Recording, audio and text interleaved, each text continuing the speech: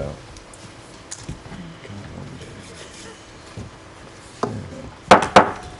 We'll call this special workshop meeting of the Jacksonville City Council to order. We have a proposed agenda in front of you for tonight's meeting with 4 items on it. I'd entertain a motion to approve the agenda. So moved. Second. Any discussion? All right, hearing none, all in favor signify by saying aye. Aye. All opposed. First item is the 800 megahertz update, and Dr. Woodruff. Afternoon, Mayor, members of Council. Tonight we do have 4 items we would like to give you an update on. The first, we're going to ask the Chief to give you an update on the 800 megahertz. Then we're going to talk about task assignments that you may want to have included in your 2000 FY, let's see, I guess it would be 16 budget. It's hard to believe we're already talking about that. We're going to talk about the capital improvement program and the fact it's now ready for you to begin to do your review. And then we're going to give you an update on the waterfront work that John and others have been doing relative to the conversion of the boat ramp and facility on this side of the river. So we'll start off with Mike giving you an update on the 800 megahertz, please. Mayor, Council, I appreciate the opportunity to come here and talk about the 800 system. The reason that we really wanted to give you this update is because we have been delayed a little bit in the project. The project initially was supposed to be fully implemented in October, and it looks like right now our target date is February the 17th, when our project will be completed and will be transitioned to this new 800 system. But there's some things I'd like to talk a little bit about. This is the we had 5 towers right now, and all those towers are operational. In fact, the county is operating on the 800 system right now. So we've kind of divided the system. There's some issues associated with that, and that includes the capacity. Because the city has most of the licenses, we have not transitioned those licenses to the new 800 radio system. So what it does is it reduces the capacity that the county can use for the system. So we've been really pushing Motorola so that we can transition and fully operate this system because of the fact that they have added the county sheriff, the county volunteer fire departments, and the smaller municipal police departments to that system. It becomes very crucial for us to go ahead and implement the system. Now, part of the problem that we've had, this is the current, our current coverage. This is the coverage that we're looking at right now. That lighter area is going to really increase our coverage. And that's about 95 to 98% coverage with portable radios in all those white areas. So we're really pleased about some of the preliminary testing that we did. We have delayed the testing, and the testing will be delayed until like the springtime because the leaves are on the trees. The leaves actually do affect the radio coverage countywide. So we've delayed that coverage, or delayed the final testing until that is complete. Now we've done some preliminary testing. We've sent fire and police units out all over the county, all within Camp Lejeune, and we've tested the system. Now that's important to us because of our automatic aid and our partnership with the fire department on Camp Lejeune. So we have really great coverage. The stairwells inside Naval Hospital, as well as Onslow Hospital, inside the schools, inside some of the major buildings countywide. So once this system is fully implemented, a first responder, whether it'll be a City of Jacksonville first responder, whether it'll be a county first responder, or whether it'll be a Camp Lejeune first responder, will have about 95% coverage in all the major buildings within the county and within most of the county area. One of the things I think that we needed to really talk about, just kind of touch on, is the Merle Brown site. The Merle Brown site, we had some water issues. It took us some time to get it up, and that was part of the delay. But that tower is up and operational, so we're moving forward. The other thing too is that we have finished our radio installations. All the first responders within the county or within the city and the county have had their radios installed. What we did is one of the things that we worked on is coordinating this project with Camp Lejeune. Camp Lejeune is in the midst of upgrading their radio system. So one of the things that's happening is the 17th they're transitioning to their new radio system, we're transitioning to our radio system, and we'll have that interoperability or that coverage that we needed. And I think this is really significant. It's significant. I was talking to Dr. Nall with installation-based safety and security, and we'll be the first DoD community that really is interoperable with the base first responders. So we're excited about that because it's going to mean a lot for us. You know, firefighters, where we were using a patch system before, firefighters, whether they have the city of Jacksonville or Camp Lejeune's uniform on, will be able to communicate very robustly in any of those fire situations or any of those emergency situations that occur. And same with PMO. If we have a pursuit or we have an incident that occurs, an active shooter that occurs in the city or on Camp Lejeune, we'll be able to switch to frequencies and communicate very clearly with our counterparts. And we think that's going to have a tremendous impact on the way we do business moving forward from the 17th. Before you change that, for the audience, I know the council understands the abbreviations, but for the audience that may be seeing this, would you explain what the abbreviations stand for? Yeah, PMO is the military police, and MCCL is the Camp Lejeune Fire Department. So this system will give us really robust communications between those. And I think with our automatic aid and the way that we've been working with Camp Lejeune, working to get the first responder, whether it be a Camp Lejeune or Jacksonville fire first responder, to a scene quickly. I think this is going to have some major impacts to the quality of life of the citizens, not just for the city, but our entire community. Chief, I have a question in regards to, you said the system that we have was a trunking system. Is that also in the 800 megahertz? They operate on a different Frequency band, but they have bought multiple band radios. So basically, when Camp Lejeune operates with us, we're going to be talking on our 800 system. Okay. So every first responder within Camp Lejeune in the city of Jacksonville will have the capabilities to talk on a bank of frequencies, so they can communicate robustly with each other. Will it still be trunked, or is it digital? It will be. It's digital. It is trunked. It's still trunked. Trunked and digital, right. Not analog signal. Right. Okay. The trunk system. What the trunk system does is there's a band of frequencies, and it pulls a frequency out and communicates under that particular frequency. And what we've been able to do with this system to make it more robust is divide those frequencies. So it's given us more capacity. So we feel like that we've got this quite a bit of capacity. We've got quite a bit of redundancy. We think this system is going to be very, very robust, at least for the next 10 to 20 years, to be able to communicate with both Camp Lejeune and the city of Jacksonville. To help me and everybody else understand this better too. All right, before we're still having to work off different frequencies, right? That's so if correct. I want to talk to, say like if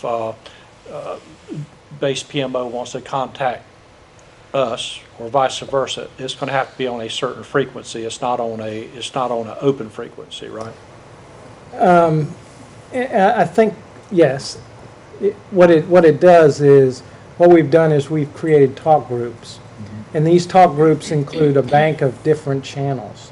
So what it does is it gives us the opportunity, for example, PMO will be able to communicate with us on our main channel. On the main channel, Okay, because we thought that was very important. So if we're pursuing somebody or they're pursuing somebody, they'll be able to communicate with those first responder units. So if a PD car wants to talk to a PMO car, how's that going to work? if a PD car wants to talk to a PMO car, they'll be able to because their system is scanning back and forth, they'll be able to go and simply call and ask for whatever PMO unit they want, and they'll communicate that way. What we also did is we're also putting portable radios in each of the guard stations, and that's to help us. You know, we had a homicide a couple years ago, and one of the things that happened was the dispatcher had to call their dispatcher, who put out the description of the car, and that car was stopped at the main gate, and the suspect was arrested. Well, now that won't have to happen. What'll happen is the unit on the scene, the PMO that's at that gate, will be able to hear that broadcast come out, and it'll be more real time. Rather than going from dispatcher to unit, it's real time. It's from that patrol officer on the scene right to that person. So that's my next question. If they're on the main channel, then you both can hear the traffic from each other's operation. Right, right. And we think that's going to help them with their security, you know, because if they should know if we're stopping a car who has somebody has a potential gun on Highway 24 near there, and we think that's going to bolster their security. So they'll know that. They can send a unit out if they want to. They can communicate with us. Who is that? Why are they there? What are they doing there? We think it's going to make us more seamless as far as providing safety to our community. But there's no real concern as far as talking over each other? No, because the system is so robust, I don't think you'll have that problem, because one of the things that you can do is the same with the current 800 system. We have a bank of channels, those event channels. If we had a special event like 4th of July, or, you know, the Beirut Memorial, or anything like that, we could go and actually communicate on that channel. You just have them switch to that channel Right. for that event. And that's how basically how the fire department will operate. What'll happen is if we have a major fire, whether it's on Camp Lejeune or here, we'll go to one of those event channels for the fire department, and whether it's a county fire unit, whether it's a city fire unit, whether it's a Camp Lejeune fire unit, we'll be communicating on that event channel for whatever tactical operation they'll be operating under. Is there a limitation on the number of channels? There is a limitation on the number of channels, but the system is so robust. I don't think we'll ever, at least in my lifetime, I don't think we'll ever reach its capacity. Well, let me ask you, Chief, And how long do you plan on living? And digital is the newest technology Yeah. that'll be out there for a while. Yeah, and there's always the ability for us to expand that system. And I think it's important to know that, you know, we're real pleased with this system, and the reason is because of the redundancy involved in it. We actually bought 2 brains of the system, and the brain is part of that system that pulls those frequencies. One of those brains is located at the Center for Public Safety. One of those is located at the EOC. If one goes down, the other will pick up, and we won't lose any communications. If one tower goes down, the towers will redirect those signals, and so it's quite a robust system. Chief, are those towers generated? Do they have? Yeah, they have generators. They have of course they have commercial power, but they also have generators at each of the sites. 2 of those sites are located on city property. The rest are located on county properties. It's been a long time since we've been working on this. It is, and 5 years, maybe? yeah. We're excited about the quality of, you know, because Motorola has guaranteed us that within the city that we'll have between 95 and 100% coverage with portable units, which is something that we've struggled with in some of the areas, like in the hospital, in the mall, and in the jail. I don't think I would count on the technology lasting for 25 years. I think you're right, Mayor. You know, as fast as technology, that'll be this. as fast as technology changes, I don't know what it will be in the next 10 years. So I remember but- last time we purchased or did an upgrade, we were guaranteed so many years out, and my adding and subtracting, it don't come up to what they said, so. Yeah. That's lasted a pretty good while though, hasn't it? Yeah. Probably 15 years. That's a 15 good years. span. And this was the original project timeline, and the reason for that slide was just to emphasize the fact that we have been delayed to about 4 or 5 months, which affects the testing. So the testing won't actually, the formal testing won't actually start until sometime in April. And this interconnection is really a great thing. It's something we've always wanted, and that, in the public safety business, finally getting it. We've had some discussions with the base fire department too about how we're going to improve our delivery of, whether we respond to some of their housing areas or whether they respond to some of the city areas.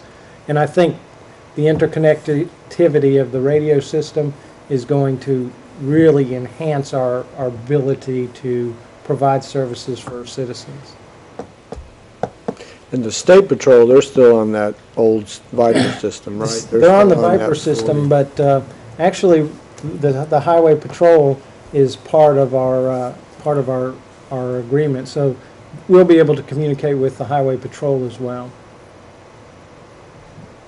ALE, SBI, NCIS, Secret Service, all those agencies will have communications with them when we're working interagency operations. I mean, Viper's an 800 megahertz system. Viper's an 800 megahertz system, yes.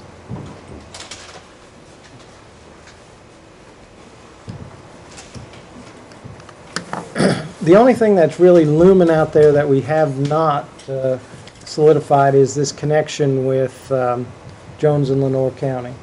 We're still working, the county is still working out those details, but the reason I wanted to kind of mention this one more time is to keep this in your mind is we're working on a partnership with them where that they will buy into our system so that we can communicate, or they will use our brains to communicate.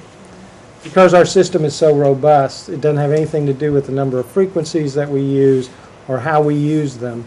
The brain that really just pulls those frequencies out has enough capacity to use it for a number of frequencies. So what we're planning on doing is using those brains, those two brains, to communicate with Jones and Lenoir, or for Jones and Lenoir. And we've saved them some money, and part of this agreement will be some cost sharing in our system. So we hope that offsets our costs in both maintenance and, the costs that we invested into this system. Chief Yanero, is there any collaboration or partnership for Pender County? Pender County operates on their own system right now. Pender and New Hanover have both upgraded their systems in the last little bit. But, it's interesting that you ask, because Surf City, which is located in Onslow County, part of it is located in Onslow County, is actually going to be part of this system as well. They're going to be able to communicate. They work off Pender County system. It's a relatively new system, but in order to have this interoperability, Surf City PD will be able to communicate with them as well. So I'll be glad to entertain any questions. Let me clarify one point. When it comes to accepting the system, we want to make sure that when the vegetation is back on the trees, that's why, Mike mentioned that we are delaying it. It's delayed for several reasons, but the primary reason why we're pushing off the final inspection and making sure that it meets all the specifications is because it's winter. We understand that leaves do cause interference, so we are postponing that until we get full foliage back on. The second thing I would like to take a moment is to also recognize the fact that while Mike has been the leader of this activity for quite a while, Chris Koltick, who is sitting here in the audience tonight, our IT director, Ron Massey, the deputy manager, and then, of course, Earl Bunning, when Earl was with us. A lot of city employees have put a lot of time into this, as with county employees. There are many times when people don't see the city and county working well together. Here is a great example of how working together, investing our money together, and I think the final cost of this was close to, what, Ron, 14? 13, yeah. Close to $14 million, where we all are investing the taxpayers' money together for the benefit of all taxpayers and all residents of Onslow County. Also, for managing this system, I'd like to have Ron talk to you for just a second about the COM board that they have. So, Ron, would you explain how we manage the system? If you recall, Council, when we entered the agreement with the county to share in building the system, we also created the COM board, which is a joint city-county board, 3 members from the county, 3 members from the city, that actually will oversee the operation of the system. And of course, you know, on our current system, we actually ran the system, and the county operated on it, whatever units were on the 800 megahertz.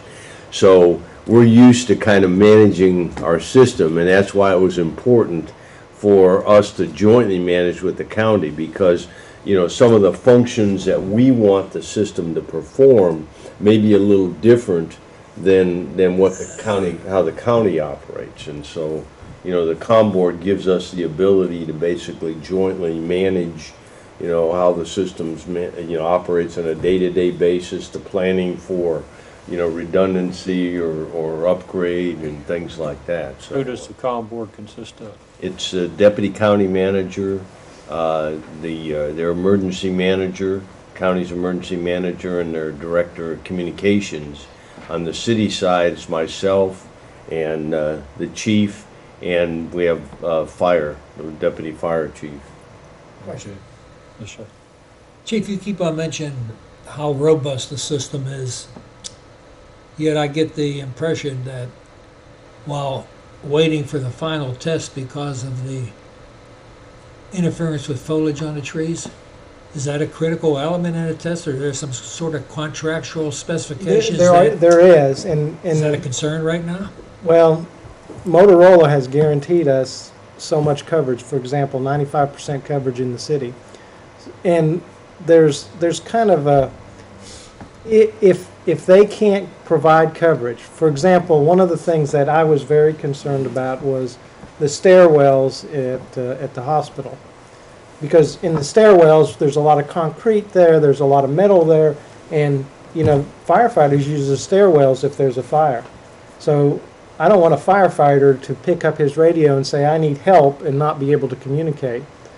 If they can't communicate 95% of the time, then Motorola has guaranteed us that they will come back and they will fix that building so that it has other communication. And that may be putting a specific device in those. They may be putting a specific device in Naval. That may be putting a specific device in one of the high schools or one of the elementary schools, including the base.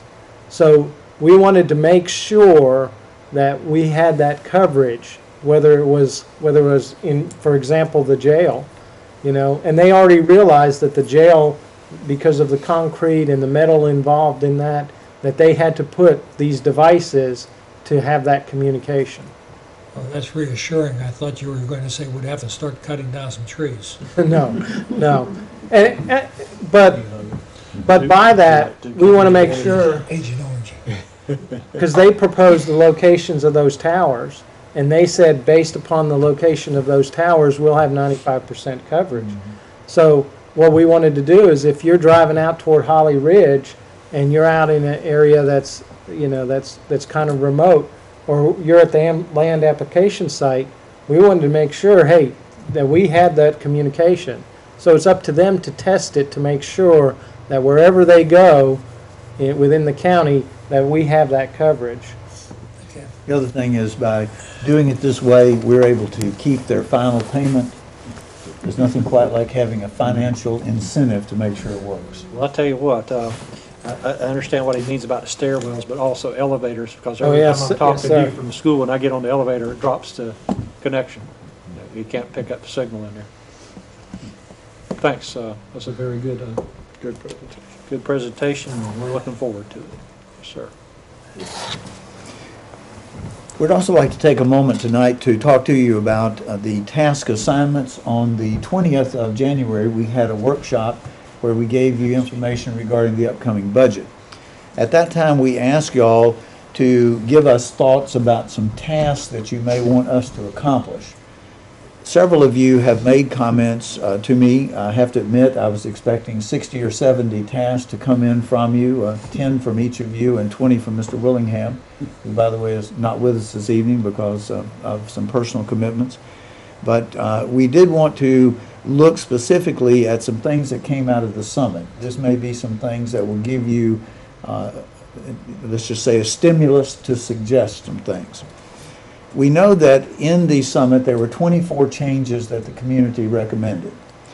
Those that received very low votes, 3 or less, were better shopping. So I'm going to ask you as we go through this, do you want us to do anything regarding economic development other than continue as Ron and staff does to work with the EDC? Are you comfortable with what we're doing, or should we be doing more things to attract? Are you finding any problems with our permitting and building and planning sections that we can improve so that we can have a better quote-unquote reputation as far as being a developer-friendly community? Well, if you were to do additional EDC economic development activities, I mean, what kind of things would that involve? Well, that's why we're asking you all those questions.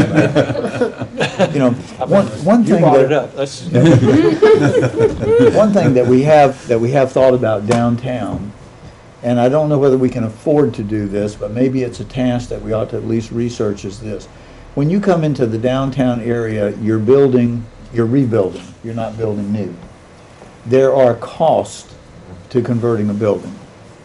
Maybe what we could do is look at setting up a limited grant program so that we could give, you know, pick a number, $5,000, $10,000 if someone was actually putting a new business into the downtown and something about our codes were requiring that person to do something that would otherwise, they would say, well, if I've got to do that, I might as well go out on Western. And I'll give you an example. A lot of these buildings downtown, you're going to have to put sprinkler systems in. You're not going to do that for $5,000 or $10,000. On the other hand, if you had the ability to get a grant from the city to at least offset some of that cost, I'm just trying to plant some seeds to say, are these things that you want us to research to see, you know, are there good ideas here or are there not? well, the thing, in my mind, I think EDC does a great job for our county, our region, but, you know, we're pretty much set with the responsibility of looking out for our own, you know, self as far as downtown. At least that's always how I felt, you know, it was. You know, we did have a program at one time. Remember about 05, 06, we had that downtown loan program. The banks got together. Right. Yeah. 240,000 or 200? It was $200,000 and it was low interest, low interest, and it was to use, you know, to be non-repayable on some conditions. I believe there was basically some employment or something over a period of time. It was forgivable. Is that I right? don't think that there was. No, they had to pay it back, but it was over a stretch period of time, longer amortization, providing at a much lower rate, providing they provided. The city did provide a grant program for signage, I think, for new businesses located. But if we do this, if it's acceptable, we'll put that down as a task, not with any specifics, but we'll put down as a task of bringing back to you some ideas on how we could incentivize people to locate downtown. No, you know, Some ideas. just like with the situation down there that we were looking at doing along the riverfront there, you know, the marketing the land over here, you know, possibilities over here at the old Onslow Inn site. These are things that we probably need to actively pursue. Because I mean, I don't think that's something that's going to be carried, you know, the way we want it to be carried, at the county regional level, I think we will do a better job doing that ourselves. We'll put that down as some ideas. If I could ask Carmen if you could look back in the record and get information on the downtown loan program, and it was around that 05, 06 time period. If you could get some of that for council to look at and senior staff. It's earlier than that, I think. And to tie into that, I think we need to, if that's what we're talking about, is to sort of get back to those tasks that the downtown group sort of, the realigning of the road and some of those ideas that were infrastructure related, power lines and some of the improvements that were part of the suggestions made for the downtown redevelopment. Streetscaping.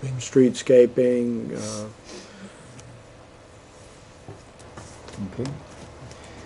When it comes to cable options, not necessarily something that we are in, but I will mention to you that Chris and Ron and I have been having some discussions as recently as this morning. As we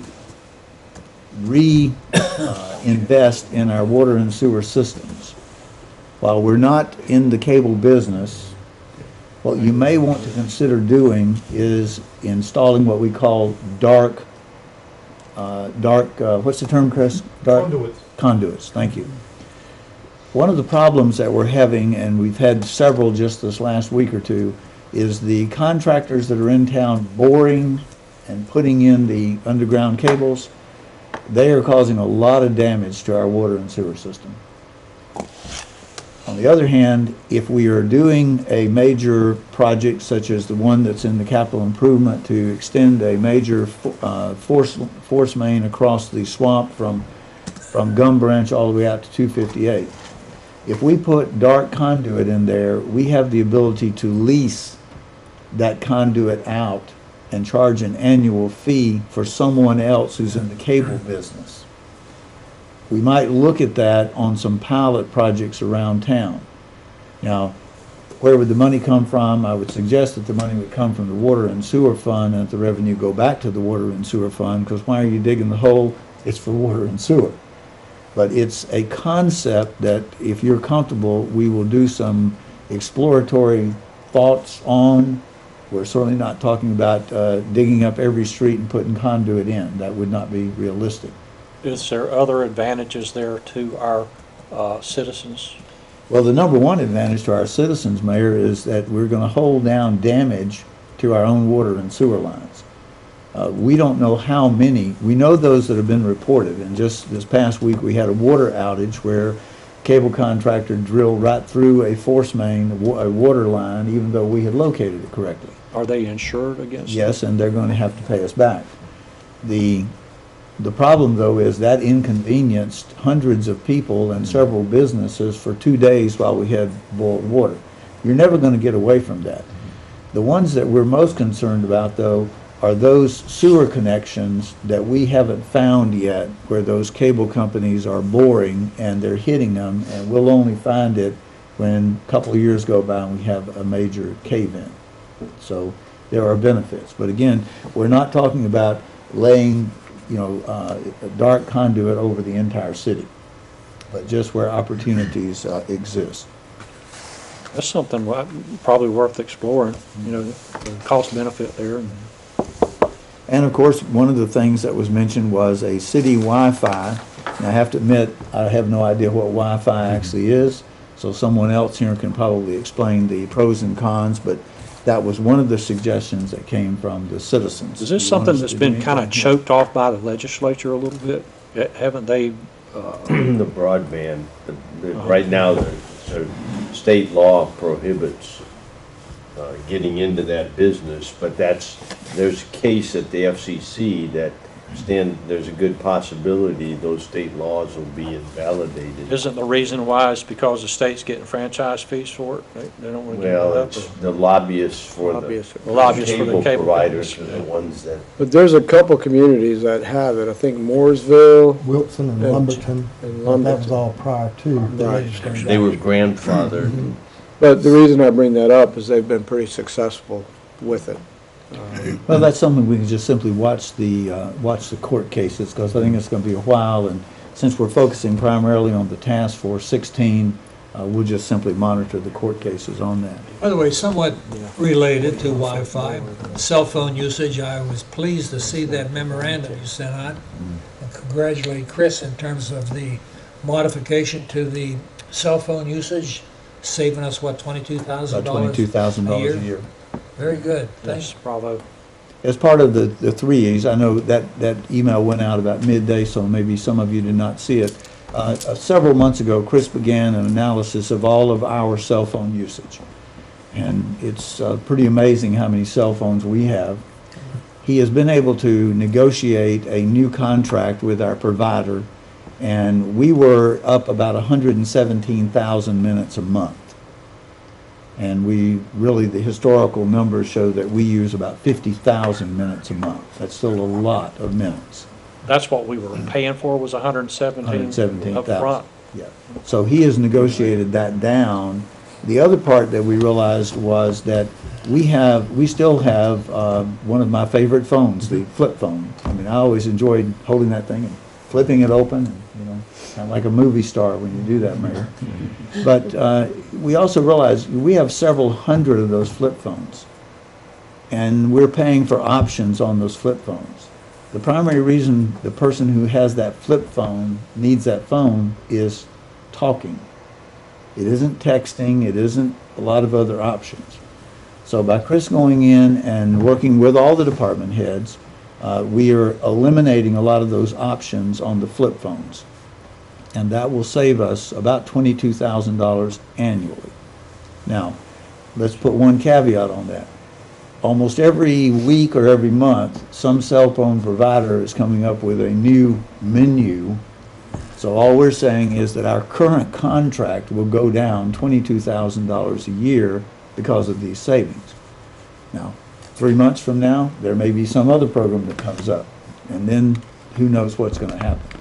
But those are some of the 3 E's that we do, your staff does every day to try to hold down these costs. I guess we get a pretty good rate from them anyway with the volume, right? We're getting a much better rate now. What about one of the comments they said is we ought to work more to preserve history. Now, I'm not sure, Mayor, whether they meant, preserving me as your manager, which I hope is what they were saying. But when it comes to the history of the community. It's ancient history. What was that, Mr. Bitzer? Nothing. You're well preserved, and you're also well preserved. Well preserved. I appreciate that. But when it comes to preserving the history, is there anything specific that you want us to be working on in the community to try to do that?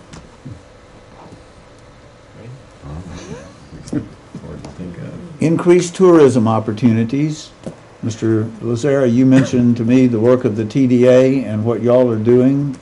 Any special tasks you want the city to be, staff to be doing other than what the tourist development? No, just the continued support in our efforts to increase our Heads on Beds campaign and to bring more activities and tourism opportunities through sports and other venues to our community to enhance economic development in that manner. I see where the revenues are down a little bit, the occupancy tax, which means that less, or is that more specific to an area? I think it's the reporting this time of the year is slightly down, but we don't foresee it sustaining for the year. I think it's maybe 2%. It was like a fraction of a percent, wasn't it, year to date that we're down? Very I think it was small. 1 month, I figured And everything wasn't. less I percent. thought it was maybe geared towards the Western Boulevard area too, as I recall reading whatever I read somewhere. So. During that report, we didn't have, everybody hadn't reported. What we will also do, if it's acceptable to council, we will ask Susan Baptist to work on any sports programs that she can identify, whether they're runs in conjunction with the Sports Commission or others that can help us bring people in on a tourist basis. But I'll tell you, just before we end on that, we have a tremendous amount of new activities and runs, and every year we're just continuing to grow with particularly sporting events, runs, that the Sports Commission is involved in. We've got I think the latest one was the Krispy Kreme Challenge. That's going to be coming up. And that's not It's a based upon 5K. how many donuts you can eat in a minute. Well, you'll have to eat some donuts during the run. Raleigh has that. So we continue. The color run was very successful. That was the first time for Jacksonville and Hounslow County. So there's a lot going on. Back to history. You know, I think one of the things Jacksonville suffers from is actually a written record tracing the history of the city from its inception. And we probably lost some resources in terms of the Tallman brothers, who I remember spoke to a couple boards one time, and they recollect the boom days of Court Street and so on. But at least we should, and I know Carmen maintains excellent records in terms of minutes, but perhaps as part of someone's duties, we ought to compile an annual report of the highlights of the city, and so we can create a chronological history of where the city was and how it prospered, or what significant events during any particular year. And the other thing that I thought about while we're on this, with this back here to preserve history, is I don't think there's a whole lot made of the birth date of the city. About the what? About the birth date of the city. You know, the anniversary is the birthday of the city. You know, the city founded in 1849. But we never make a big deal out of it. A lot of other cities, you know, that's something they're part of their civic pride. You know, is We can get Jerry to talk about, you know, his when they experience. organize, right? I'm glad you have You friends. laugh, but I was in the city that celebrated its centennial, and the local bank there commissioned a gentleman, a writer, an author, who researched the complete history and wrote a book, presented the city, and people bought copies of it, the complete history of the city for those 100 years. Stratton Murrell, his book, that's really good. It's got a lot of the historical. In fact, maybe that's a good project for the tourism board. Commission someone to write the history of the city and talk to some of the old timers around here while they're still here, and to get a flavor of what's 1849. Okay. We can do that. What about major city events? You know, you have authorized us to sponsor 3 events. We think we do them well: National Night Out, the Winterfest, and Jacksonville Jamboree. In addition to those, we have things such as Oktoberfest, the New River Palooza, things of that nature. Do you want the city to be more involved in any additional major events? Are you comfortable in that area? I was asking the mayor, and I guess I'll ask it out loud for those of you that have been here for so long. Has the city ever had a 4th of July celebration within the city? Is it something that was ever done, or has it always been a county and a base? Everybody's been at the beach, Yeah. so we haven't had one. I'm just asking that Yeah, question. I think that's probably part of it too. Yeah. Well, also remember, part of National Night Out, Is the that fireworks. ends with the fireworks. Because I have to admit, the first year I was here, I asked staff, you know, what's going on with the 4th of July? And they mentioned, well, the base has historically taken care of that. And then when I attended my first National Night Out, I was extremely pleased to see the great fireworks display that occurs there. We could certainly look at making sure, though, that there are events the 4th of July, not necessarily city-sponsored. That's just a question. I know that that's a big day, and, you know, most communities have some sort of celebration, and I know we don't. Well, we haven't in the past, and I didn't know if that was tried before and it didn't work, or... Our major annual event is the National Night Out, for sure, without any doubt. Then I think we probably need to promote the Winterfest a little bit more. Try to get a little more involvement with the community with that. I don't know if there would be any benefit in tying our, you know, we're named after Andrew Jackson. I don't know if there's any benefit to tying to his birth date or some significant event around him, but just throwing that as a thought. we can look at that and see. And something else I thought about is, I don't know if it's right for a city major event or even defining that, but it seems like the landing has only been used for that one tournament so far. I mean, it's brand new, but it seems like that'll probably be an annual thing. But if we could maybe just search out or More put it events out for there, that? that we've got more potential for That's a good idea. fishing. Randy, I think the Sports Commission is working on that. Oh, they got something? I think they've got a couple other tournaments or Something on the line? tournament people. Well, you know, one of the things that we have talked, about is the possibility of setting up some kayak races using the facilities that are there at the, for example, I can envision once a year in the spring having the city council and the county commission challenge each other in a kayak race. On Andrew Jackson Day. On Andrew Jackson, we can do this. I'm ready. Okay. Pizza and donuts to the winner, is that what you're saying? Yeah. I'm ready. Okay. I think you'll see more activity with the landing. Of course, it's only been open since November. It's been real cold. And Well, I would tell I you, think in the Mayor- summer, I think you'll see a upsurge in activity. I go by there almost every day, and there's only been one day since it's open. Even when it was 17 degrees, Yeah, there were a it's- dozen or more boats It's there. very rare there's no car. I mean, it's once in a blue moon. It's gotta be awful weather or maybe that. Also, the major events, we spend significant effort with the 9/11, with the Beirut Memorial. Want to make sure y'all are still comfortable with the level of work we're doing there. Okay? Those things would not exist without your staff, without y'all's commitments. Do a great job every year. Protect names of youth offenders. Now, this is one that I don't know, I'm just listing the things that were there. I don't know this is one that we need to get involved Well, in any I further. think that's dictated by state law. Yeah. I mean, Well- general statutes. And I think our police department does a great job of it. Of course, to meet the standards for accreditation, they have to do that. They have to keep separate their juvenile records and everything. So I don't really look at that as being a problem. On expanding the trails and bike routes, Deanna did have the pre-bid conference last week. We had 7, I believe, Deanna, potential vendors come in for this last phase of the Greenway and Trail. Out at the Commons, yesterday afternoon, I met Jack Kane, and we were looking at expanding the challenge course out there so that it will come down into the wooded area closer to the water tank and using that. Other areas, though, when it comes to trails and bikes that you want us to work on? Yeah, I'd like to see us go downtown and perhaps even go across and go over, if we're going to continue with the Beirut Memorial, over on the Camp Geiger side of the city.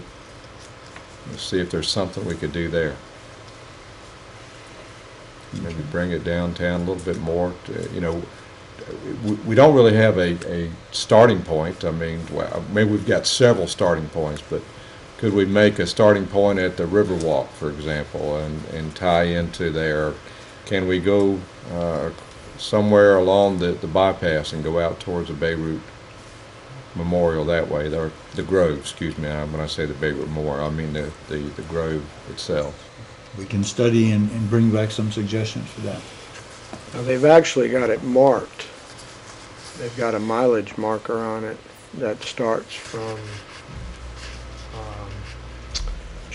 Johnson Boulevard, yeah, or maybe it's Cheney, because it's right on the path. It'll say, is it 3 miles, It's 5 miles, 7 6.5 miles from the intersection where Cheney turns off to Cheney. You begin Railroad Street from there to the Sure. main gate, 6.5, so it's a 13-mile. Any possibility of expanding it back over towards Commons area over there, along the Parkway right away? Is there something we could look at there? We'll give you better plans. Solicit business to support urban communities. I think we've already discussed that one. More leadership engagement in lower income communities.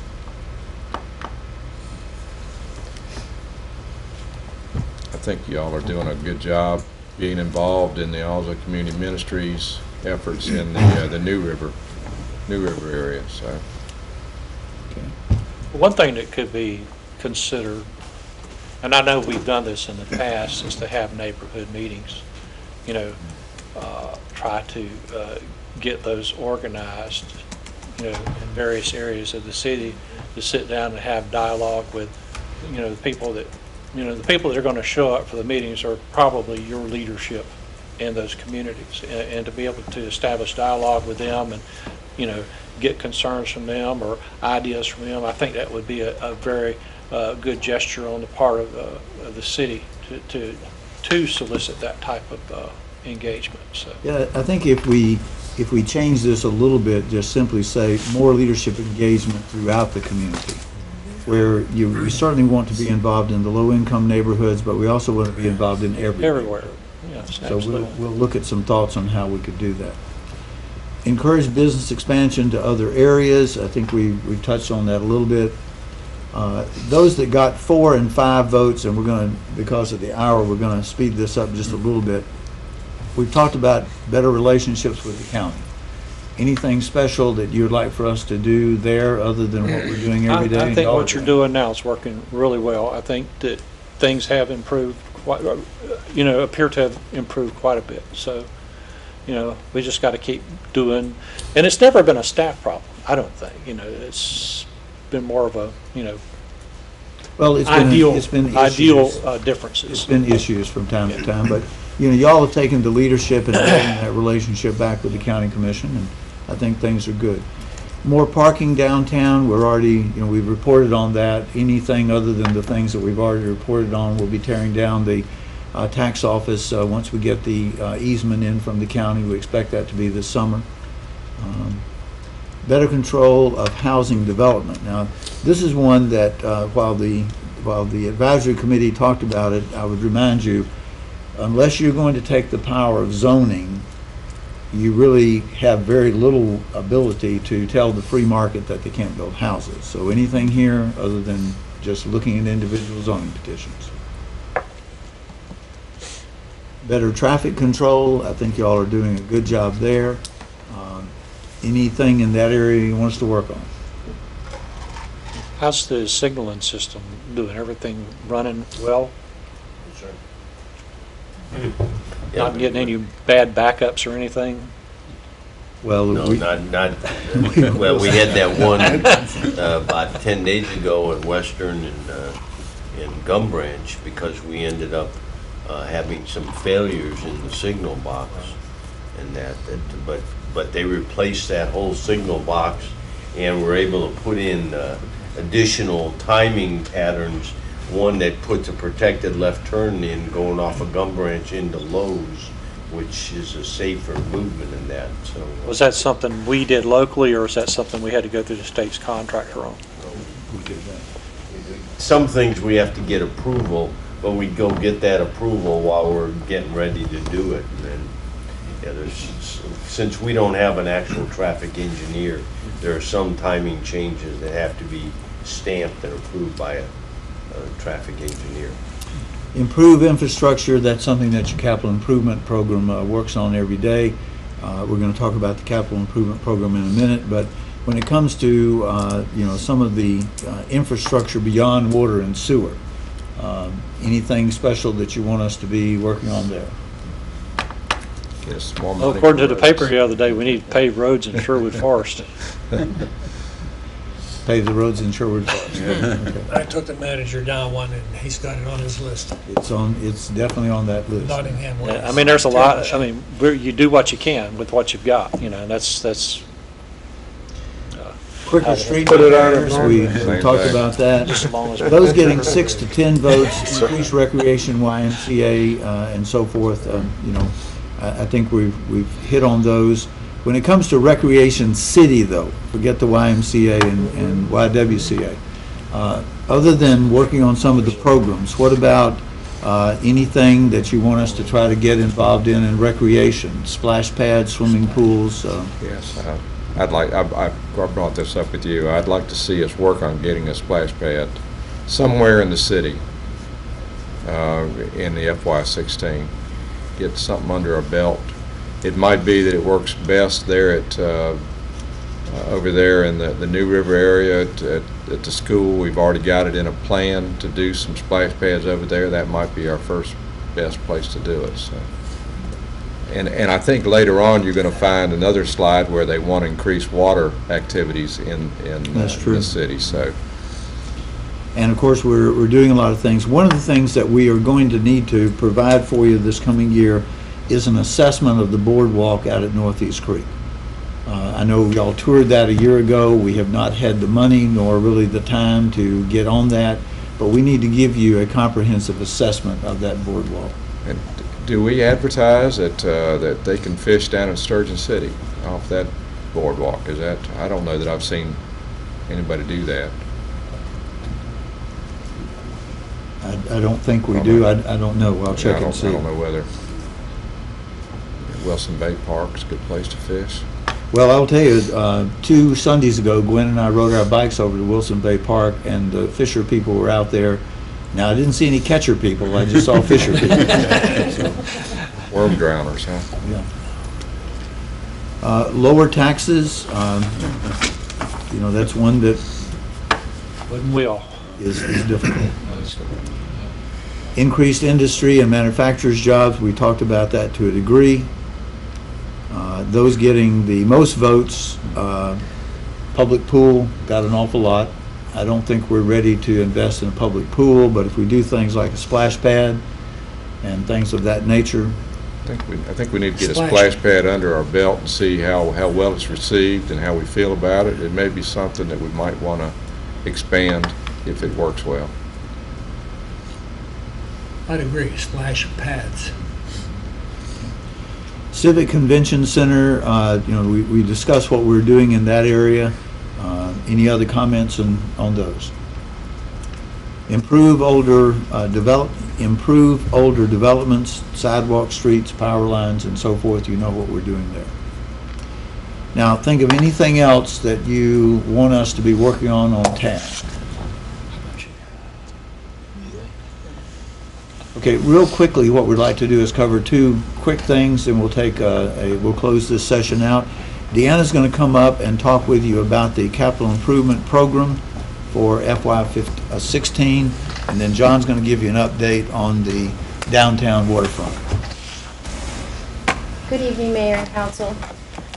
We have finished putting together the draft CIP booklet, or the capital improvement plan, for your review. We've uploaded it as part of your agenda packet for this evening. It can also be found on the city's website under the Granicus G10 link for those who are watching. So just real quickly to review for those who might not be familiar with what the capital improvement plan consists of. It's a 5-year planning window for the city to identify projects that are a need or infrastructure that desires replacement. It shows us the cost or expenditure estimates, and it also identifies probable sources of financing. So this is, again, tonight's is just to give you kind of a very brief overview of what the CIP looks like for this funding year, which is FY16. So as you can see, we've got public services taking the large pie of the expenditures, followed by recreation and parks, community programs, and transportation. This represents just over $10 million in proposed expenditures, and of that $10 million, we have 3 major projects: the Sturgeon City Civic Environmental Education Center, the Lejeune Trails and Greenways project, as well as the Parkwood Regional Lift Station. And on the other side, this is the proposed funding source summary for the $10 million projects that I just talked about. And again, the majority coming from the Water and Sewer Fund. Then we've got POW bill, which consists of our streets and our sidewalks. We do have a little bit of a Marine Corps Base Camp Lejeune funding for a water line extension, and a little bit from PL 104 for some planning work and transportation. So out of the FY16 proposed projects, you can see the majority are from public services, because we are coming in and either replacing infrastructure or adding new sidewalks or rehabilitating streets. We have a few projects in recreation and parks. The one in community programs is the Sturgeon City, and then we've got 4 projects in transportation, Out of all these projects, only 7 projects are new that have never been in the CIP before, and all 7 are found in the Public Services Division. And so for those of you who might feel more comfortable having a hard copy of the CIP booklet, we do have those available. And I think we also have it in a PDF format that has some bookmarks that makes it a little bit easier to navigate through the 110 pages or so. Our plan is to come back in a few weeks at your discretion and to kind of review the CIP in a lot more detail. And then, of course, you'll adopt the CIP at the same time you adopt the budget. So, now we will make, based upon comments tonight, we will modify the book so that at least one splash pad is in the FY16 proposal for you. John, if you will talk for a moment about the downtown waterfront. And before I start that, I want to correct one thing I said I said Lumberton and Wilton. It's Laurinburg and Wilton that are the 2 cities that I'm aware of that have cable franchises that they offer cable services to their citizens, but both of those were authorized prior to the legislation that we're speaking about. I want to take a moment, as Richard said, and talk to you about waterfront land update. And the location here, and I have a map coming up, but is the Ann Street Waterfront District, which of course contains a parcel owned by the county and the city, and the former Wildlife Landing. And here's the map that gives a better representation of that area. The blue is property that is city-owned property, and the green is the property that is county-owned property. Now, the county owns further property up this way, but these 2 parcels of land are covered by a federal LWCF grant that we're going to talk about here in just a moment. The blue, of course, is the former Wildlife Landing that the city had leased out to the wildlife folks. What's the acreage on that, both spots? I don't have that off the Okay. top of my head. All right. Okay. And maybe an acre and a half. Yeah, I would. Not Yeah, much. not much.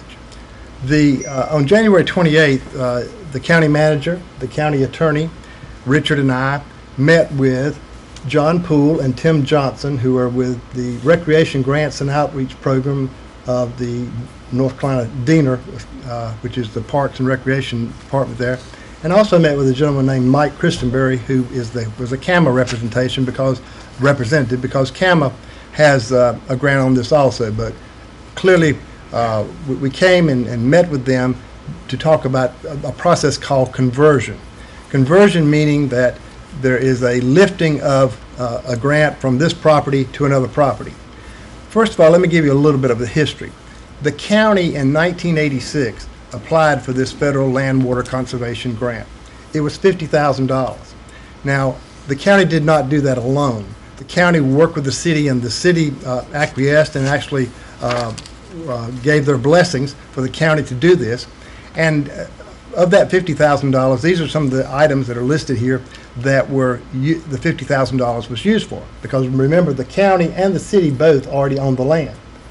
But that doesn't mean that we don't have to look at, in a conversion process, finding equivalent land. And we're going to talk about that in a moment. But again, it's important because we're going to talk about the bulkhead, boardwalk, picnic shelter, and benches that also on this conversion process have to be duplicated, if you will. I think it's a fair statement to say that the federal regulations do not favor conversions. And I think you'll get a better idea. But again, all these gentlemen came to the table that day and represented to us that they would work with us in this process. I think it's important to understand that the DENR folks are merely ministerial folks.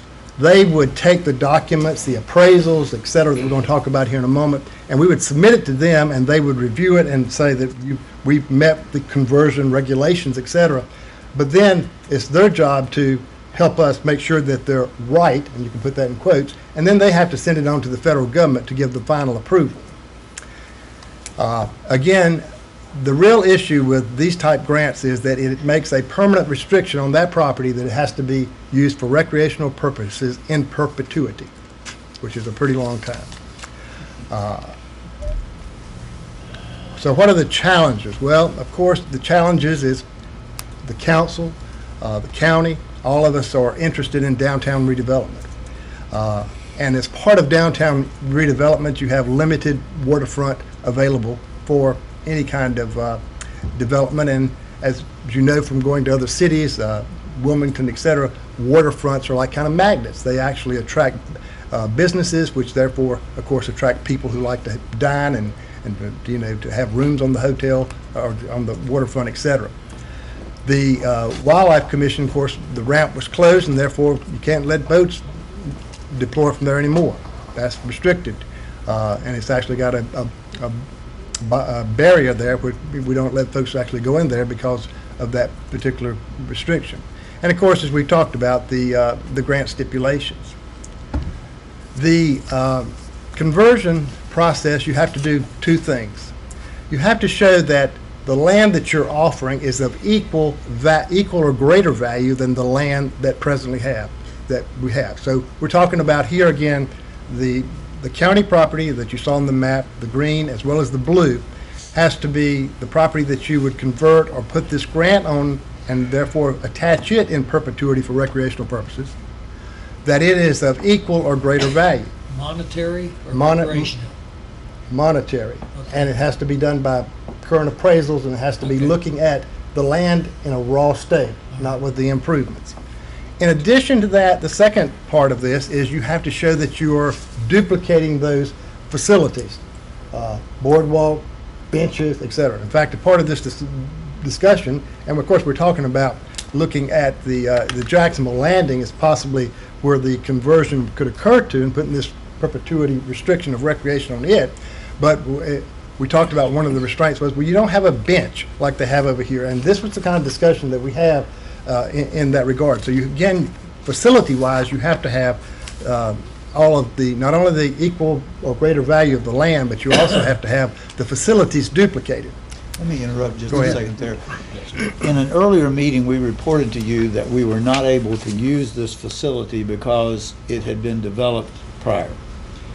I will say to you, Senator Brown intervened on our behalf, and he went to Diener and said, we got to use some common sense here in government. That's why the Diener folks are now trying to help us figure the maze so that we can, in fact, use Jacksonville Landing as the conversion land. So the good news is, what John is leading you through is, there may be hope that we can use the Jacksonville Landing land, but it's not guaranteed. Please. Okay, thank you. And again, remember, and I'll mention it again, but this is a county-city project. If we go down this road, we're working on it together. So the conversion process. Well, again, the land on this side of the river, I'll call it, county and city, would have to be appraised. The land on the other side has to be appraised, has to be equal or greater. And the county property on the other side of the river, the Ferries Trailer Park property there, right beside the bridge where they owned for a long time before we started acquiring those properties from the Beechams and the Wallaces, et cetera, that cannot be included because that is always, or at least since they've owned it, they bought it with the purchase intent many years ago to make that a recreational purpose. And that, so again, it would have to be the land that the city acquired has to be of equal or greater value of the county and city land on this side of the river. Okay, so it may be that additional appraisals are needed. Plus, they talked about a yellow page appraisal, and you can put that in quotes. Of course, we've always had MAI appraisals. I believe that they would, meet that. But again, there's several things that would have to be looked at there. Environmental assessment. On the other side of the river, when we bought from the Beechams and the Wallaces and so forth, of course, we have environmental assessments and got issues of any issues were cleared up. So that again, we got a clean bill of health there from our environmental engineer. But there would all have to now be an environmental assessment of the county property on the other side of the river. Plus, there would have to be, this would all have to be packaged, if you will, to meet the guidelines of the feds. Additionally, we would have to have an environmental assessment of the property on this side of the river, both the county and the city. So we'd have to get our environmental engineer to look at that, et cetera. Surveying. The property on this side of the river would have to clearly be surveyed out, and of course we would have to see if the surveys that we have on the other side are satisfactory, et cetera. There's a process application and preparation of documents. We'd have to pull all of the deeds and have copies of those on both sides of the river. And the application to be released from the, not released, but to do the conversion would have to be made by the county, since the county did the application initially. But on the other side of the river, the Jacksonville Landing side, it would have to be, of course, in the city and county's name also. Even though the county's land is not going to be part of the equal or greater amount, it now has to become part of the converted property so that there's a recreational in perpetuity restriction on that land. Timeline, we believe 16, 12, 14 months. I will give you some anecdotal history that they gave us. They say these issues come up a lot with DOT. They want to put a bridge in, or they want to do something like that, and it's beside a park. They're working on one now that's going on for 4 years with the DOT in some part of the state. So it does, these things do take a while. And it's not because they told us, and help me, Richard, if I missed, but I believe they said, once y'all get us the paperwork and we say this is good, we'll have it out of our office within 30 days. We won't be your holdup. But we can't assure you of anything when it comes to the federal government. Our recommendation to you tonight, and get your buy-in, your consensus, if you want us to go down this road, is that we do go down this conversion process, converting this property or putting the recreational restriction on the Jacksonville Landing, and to coordinate the process with the county, because they would have to be, again, 100% buy-in, just like y'all would have to be. Assemble all the current documents, review and conduct any additional appraisals that might be necessary to make these numbers work, that on the other side is equal or greater. And I would just say that there are two different appraisers and two different time periods that these occurred as far as the appraisals that we've gotten recently on this side of the river. Conduct the environmental assessment on this side of the river that's necessary and package that together. Conduct physical surveys and move forward with this. We don't really have, I don't think, an idea yet. I'm sure we're talking probably $5,000 to $10,000 as a minimum, just getting the documents together. And of course, we would give you periodic updates, but we did want to tell you what we had learned from that meeting with the Diener folks and the CAMA representative, and get your guidance and thoughts on that process, and be glad to try to answer any questions besides the number of acres of the land. Full speed ahead as far as I'm concerned. Questions? Good job. Thank you. Everybody, anybody comments? Proceed. Proceed? Okay. That concludes the items we have, and we thank you very much. Thank you. Motion Y'all to adjourn. got more patience than I got. All in favor? All right. Jeez.